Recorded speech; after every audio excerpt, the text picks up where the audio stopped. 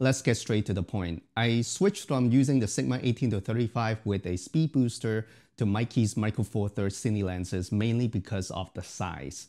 Don't get me wrong, I love the Sigma 18-35 because of its performance and the ability to change focal length quickly. I even made it a par focal lens by adjusting the speed booster, but it is just a little too front heavy for my purposes when using with the GH5 and the Blackmagic Pocket Cinema Camera 4K. When I first got the Meike lenses, I got the 12mm and 25mm f2.2 Cine Primes. I actually forgot how light my whole setup can be before mounting the lens onto my camera. It was such a joy to be able to carry a much lighter setup to film, and that is very important to me. A lighter and easier setup definitely encourages me to film more. The Meike Cine lenses are very tiny. They are about the same height as a Micro Four Thirds kit lens with the lens hood on, just a little wider. It looks a lot bigger in the pictures, but it actually fits in my palm, and I have pretty small hands too. This is another advantage because now I can carry more lenses in a small bag or a backpack. Yes, I know the Sigma 18-35 is like a zoom lens that covers almost 3 prime lens focal lengths. But at least to me, I found myself sticking with one focal length for a while when I'm filming. I don't really jump between 18, 25, 35 continuously that much. But if you need to constantly change a focal length, then maybe the Sigma 18-35 is better for you. Another surprise when I first got the Meike Cine lenses was how heavy the lenses are. They are not heavy, but they feel solid and nicely weighted. Since the height of the lenses is very short, when you mount the lens onto your camera, everything stays center balanced. A lot better than using the Sigma 18-35 with a speed booster. This makes handling the whole setup a lot easier when filming. That also helps a lot when you are using your camera on a gimbal. It is much easier to balance the camera that is more center weighted. You will also be able to have better clearance between your camera and the gimbal motors too. That brings us to the build quality of the Meike Cine lenses. They are very nicely built with full metal construction. They feel very sturdy and nothing is moving or wiggling when you handle the lens. Of course, it doesn't mean that it is unbreakable, but it will for sure last longer with good care. The only sort of cheap part of the lens is the front and back caps. They are just generic plastic photo lens caps, but I'm okay with that. I really like the matte black paint coat that they used on the lenses. The paint job was very well done and it makes the lens a lot more serious, if you understand what I mean. But for some reason, they used different paint coat on the 12mm compared to the 25mm. The 12mm is darker than the 25. Maybe it is just my copy of the lens. Luckily, it's not too obvious. The markings on the lens are just paint, so they might not last as long as the ones that are engraved onto more expensive Cine lenses. That's another thing Meike kind of cheaped out on. Just try not to be too rough on the lens and it should be okay. Maybe don't put the lens in the compartment with other stuff that will scratch the paint off. The next biggest reason why I'm switching to the Meike Cine lenses is the smooth focus ring with a long focus throw, more than 200 degrees. You will have to try it in order to believe it because I didn't believe it when I was watching other people's videos. It feels totally different from photo lenses.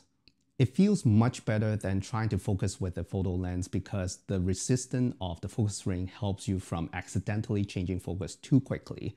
The long focus throw also helps you on that too. I rarely go over my focus point now with the Cine lens and it feels awesome being able to rack focus smoothly.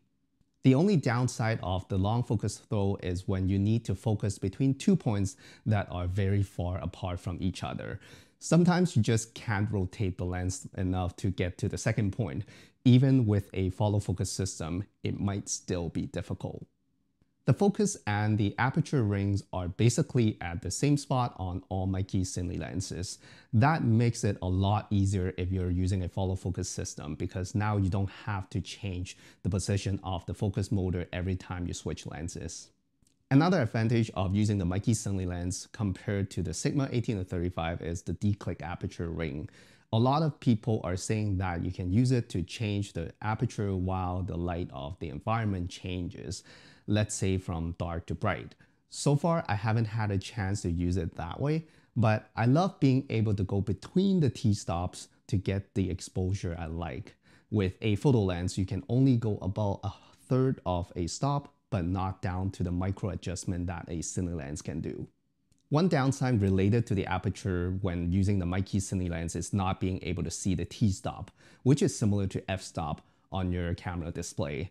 That is because the Meike Cine lenses are completely manual lenses with no electronic contact to talk to the camera, but I got used to it pretty quickly. The next reason why I switched to the Meike Cine lenses is because of its native Micro Four Thirds mount. Of course, I know that because the Sigma 18-35 is not made for Micro Four Thirds cameras, that's why I had to use an adapter to force them to work, and that's why I switched back to the native Micro Four Thirds mount. It feels a lot sturdier and more secured on the camera compared to using an adapted lens. Having a secured lens mount helps a lot, especially when you mainly use manual focus. When you turn the focus ring on a lens that wiggles, it doesn't give you the full confidence, and it makes me feel like the lens mount is hitting the camera mount every time I do that. You can actually hear the metal clicking sound, and I'm not sure if it will ruin or damage the mount on the lens and the camera eventually, but that was my concern. The last reason why I switched to the Meike Cine lens is the price. The 12mm and the 25mm combined is about the same price as the Sigma 18-35 with the Filtrox speed booster, and I think that is very cheap when it comes to cine lenses. That is also why I'm switching back to Micro Four Thirds because lenses are much cheaper. I know it is very hard to achieve the same shallow depth of field of a full frame look with a Micro Four Thirds lens, but to me the shallow depth of field is more of a creative choice instead of a deciding factor. I think the Meike Cine lenses are able to provide me with a very nice separations too. As I said before, you don't need to blur out everything in the background when it comes to filming. At least to me, that's how I feel. You might be thinking the low light performance not being as good on the Meike Cine lenses compared to the Sigma 18-35, especially with a speed booster. Yes, it is not as good, but the t2.2 aperture on the Meike lenses is not that much darker compared to the f1.8 on the Sigma 18-35. I've been using it in a controlled studio environment, and sometimes I even have to stop it down to t2.8 because it is just too bright. So I have no complaints here. The Meike Cine lenses are also very sharp even when it is wide open at t2.2. I've been using it for close-up product shots and they look amazing. I don't think I need anything sharper than that. The sharpness is very natural and I don't need to use any pro-mist filter to unsharpen it. I know some people want to talk about corner sharpness, but to me, that is not my biggest concern. Yes, the corners are a little bit softer compared to the center, but that doesn't really bother me. Talking about natural look, I found that both the 12mm and the 25mm Meike Cine lenses are very neutral when it comes to color reproduction. I don't have to do almost anything in post-production to adjust the color. Just add a little bit of contrast and saturation and I'm done, which is awesome. The Meike Cine lenses also have a very good minimum focus distance. I was able to focus on objects that are about a foot away, and that is very impressive. With a 25mm lens, which is equivalent to 50mm full frame, it can achieve almost a macro shot. The bokeh of the Meike Cine lens is also very nice. When it is wide open, the bokeh balls stay nice and round throughout the t2.2 and t22 aperture. They are very clean and they don't have weird halo or onion rings inside the bokeh balls. Again, very impressive. Focus breathing is very well controlled with the Meike Cine lenses as well. You can barely notice it even if you are trying to look for it. Chromatic aberration is not bad on these lenses too, at least not to the point that I need to fix it in post. The major difference between the 12mm and the 25mm Meike Cine lenses is of course the focal length. I would say the 25mm is my favorite of the two with the most natural looking and better background separation. The 12mm is a very, very wide lens that I will consider it as a specialty lens for things like landscape, real estate, or what I usually film, dance videos that I need to fit a lot of people in the frame.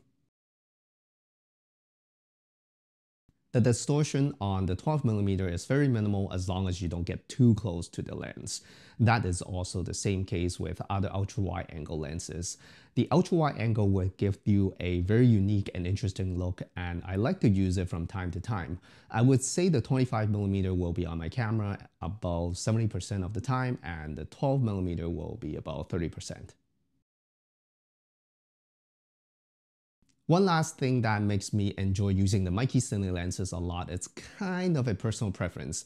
They make my cameras look like a mini cinema camera, and I really think it looks so cool and cute. Hey, it makes me feel happy filming with it, so that definitely works for me. I feel like it is just like me wearing my $20 Casio watch that I don't get bored looking at the whole day. That's it. Those are reasons why I switched from the Sigma 18-35 to Cine lenses and my thoughts on the Meike Cine Prime lenses. To be honest with you, I think it is an unbeatable value to get the Meike Cine lenses for around $400 each. I'm planning to get one more focal length, which is the 85mm for the maximum focal compression because I already have a series 50mm anamorphic lens. If you're planning to start building a Cine lens set for your Micro Four Thirds system, I would suggest you to start with the 25mm because of the natural look. Then go for the 12mm and then the 50mm to complete the set. I know people are saying that Micro Four Thirds is fading out. I can't predict the future, but I'm very happy with my Micro Four Thirds setup right now, and I hope you do too. I might not have covered everything about the lenses in this video. Let us know if you have any question in the comment section below. Thank you so much for watching, and I'll see you in the next one.